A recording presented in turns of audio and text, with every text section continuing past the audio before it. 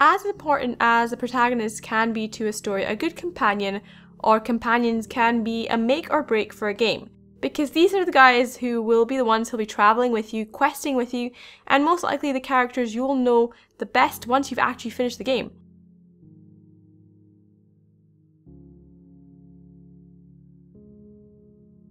Hi, it's Rima from MEOdyssey, and today I'll be looking at what makes a good video game companion, in my opinion anyway. And this is pretty much an opinion piece, so you may agree or disagree, but let's just get into it. Now, a while back, I looked at a wish list for my ideal companions for Mass Effect Andromeda, and let's just say while I don't really hate the companions in Mass Effect Andromeda, they don't really fit into the ideal that I had set out for myself. I guess one of the issues that the game does have with their companions is their motivations and backgrounds, as well as their general writing, which wasn't really fleshed out. Something that is quite difficult to do in one game, but let's just look at one example. Cora Harper is originally your father's second and then yours. She hugely admires the Asari, mainly because of the time she spent with them training as a huntress. And this trait became Cora's main feature. It defined her, much to my annoyance. However, when Cora is shown that her idol Sarissa isn't as infallible as she thinks, Cora's reaction is underwhelming. She shows disappointment and somewhat looks at her own motivations, but she never really has that reaction you'd expect from seeing something you've always admired, something you've based your life upon, being flawed. But BioWare have tackled a very similar story arc in a very different way before. Take Liara Tassoni. She greatly admires the Protheans, spending nearly her entire life studying them and building them up in her imagination. It's shown fairly early on that Liara had spent much of her time focusing on the Protheans, most likely due to her childhood, being isolated due to the stigma of being a pure-blood Asari, due to her relationship with her mother, and due to her personality. This is why Liara idolized the Protheans as something better to look towards. However, in Mass Effect 3, when Liara encounters Javik, a living Prothean, and learns the reality that the Protheans may not have been as pure, advanced, and moral as she had originally believed them to be, she first denies it to herself, then takes out her anger on him, angry most likely at herself and the situation that the Reaper War has left her feeling. This is a prime difference between Liara and Cora. The Prior's motivations and ideals, though very important to the plot, aren't really forced upon you, but rather you discover them as you get to know her.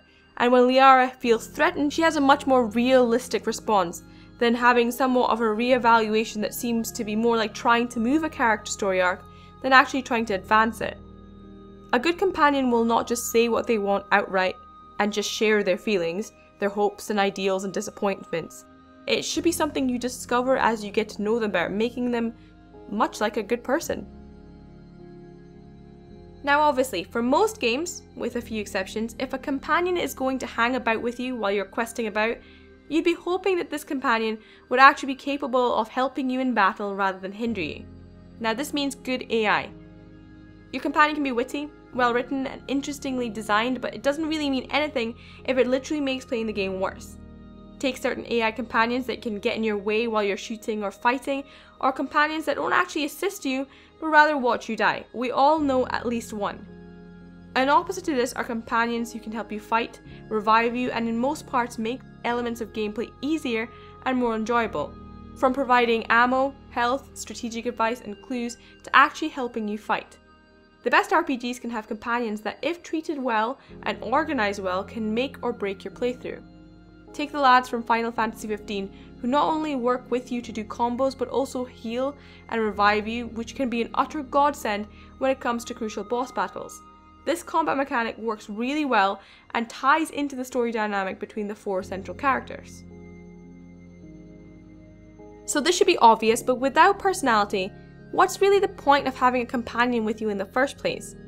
They have to be someone or something that you love, that adds your appreciation to the game world.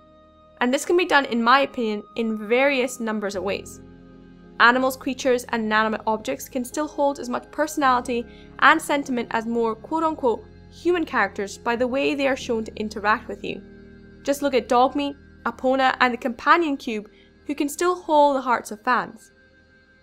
But when you talk about iconic personalities, I think I remember those who are much more grounded in reality.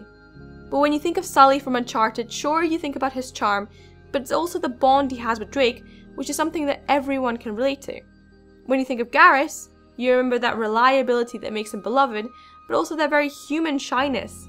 And when I think of Cortana, you think of loyalty, but also that insecurity that she shows later on in the series. This is probably what separates those really great companions to those who aren't so great. Ones you don't remember as easily, the ones that outright irritate you, and probably worse, the ones you can't even relate to. And a lot of times I think the voice acting can help create this connection and help add so many layers to the character on the screen. For example, there would definitely be no Vicarian without Brandon Keener. Companions are probably like a lot of things in life, hit or miss, and down to personal opinion. To me, the best companions are those that are well explored but with a subtle backstory, those who can help you on your journey rather than hinder you and allow you to relate to them, becoming actual companions in the real sense as you explore this game world. But what makes a great companion to you, and do you have any examples? Let me know in the comments below, and if you like this video, please like and subscribe, and please share this video to help the channel grow. Thank you so much for watching, and I will see you next time.